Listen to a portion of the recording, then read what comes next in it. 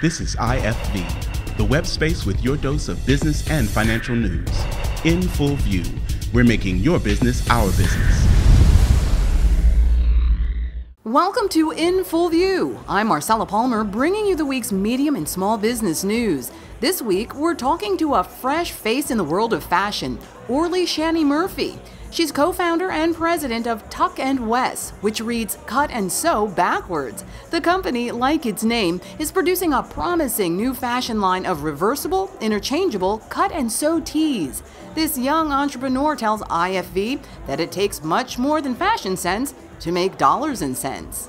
It's everyday basics. It's the kind of clothing that you wear underneath everything. You wear it on vacations, you wear it to dinner. It's t-shirts, essentially t-shirts and dresses in a really great cotton modal, super soft fabric, but it's all convertible. So we have styles where the sleeves button off, so you go from a tank to a long sleeve to a one sleeve, or we've got them where they've got seams across the waist and the hips so that it goes from a crop top to a tunic to a dress, or shirts that just are simple and button up the front and the back so you can open them and wear them like a low v-neck, or you can actually take them apart in two and mix colors and styles.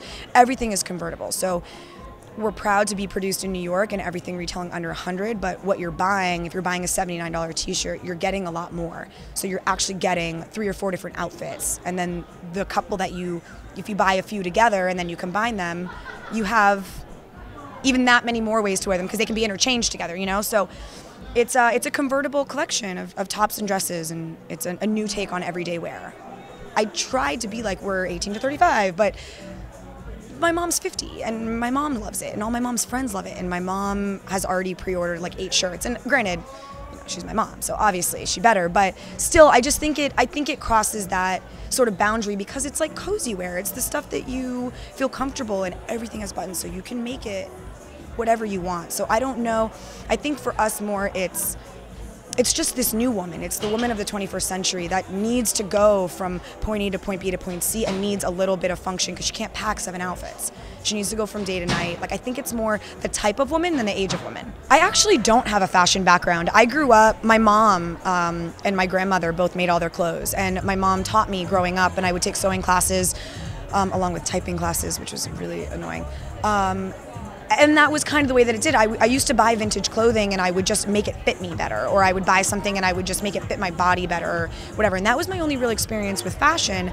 And then I started my line, which was I would buy vintage clothing and I would reconstruct it and I would turn it into one-of-a-kind pieces. And I got carried in like some big stores in LA and was selling things for like $500 a piece, and turned into this great business. But I knew, because I think I'm more of a business person than I am I'm creative, but I think that's my strong point. I knew it wasn't a business. I knew it was a hobby. I knew I could never grow. I could never sell 1,000 units to a store because there was only one. So that was the main reason that I wanted to start this line. But I think, to me, what I'm really passionate about is sort of being an entrepreneur, like building something out of nothing.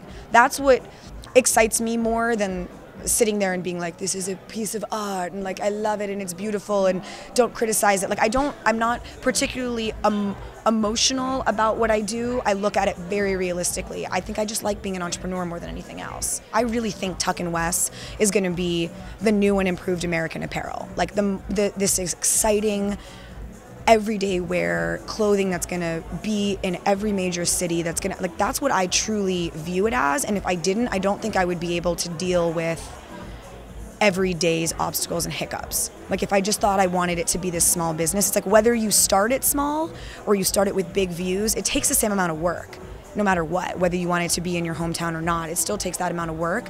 So it's a lot of work if you don't think it's going to be big. So you just have to really love it and want it so badly that you're willing to deal with the inevitable obstacles and heartbreak and frustration and uncomfortable conversations and never-ending work and staying up till 4 in the morning. Like, if you're not willing to do that, you're not going to make it, would be my, I guess what I would say. You're not going to make it if you're not willing to do that. You have to.